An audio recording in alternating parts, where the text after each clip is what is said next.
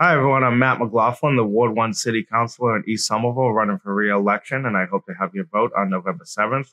I think the best way to judge a candidate or an incumbent in office is to not look at what they say they're going to do, but to show what they have done in the past. And I strongly believe that when you run for office, you should have a track record even before you run for what you've done in the community.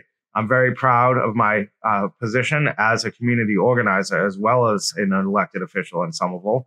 I did not wait until I got into office to start advocating for things like affordable housing, substance abuse prevention, local jobs, addressing homelessness, immigrant rights. These are issues that are very important to me because I grew up in this community fighting to address these issues. And when I got into office, all that did was give me a position to advocate for these issues even stronger. I've been a passionate advocate for all these issues, as is evident by my 10 years of service in this community as your elected official. I was also president of the city council, elected by my peers for 3 consecutive years, which happened to be the 3 years that we dealt with the COVID-19 pandemic, where we had one of the most highest functioning city councils in Massachusetts. And I personally went out and delivered food and provided services for people in the community.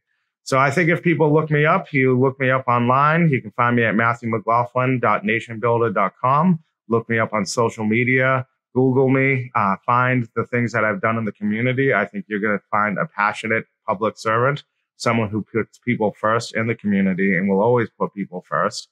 And I'll continue to serve this community as long as I can, whether it's as a city councilor or as a regular community member. So I hope to have your vote on November 7th.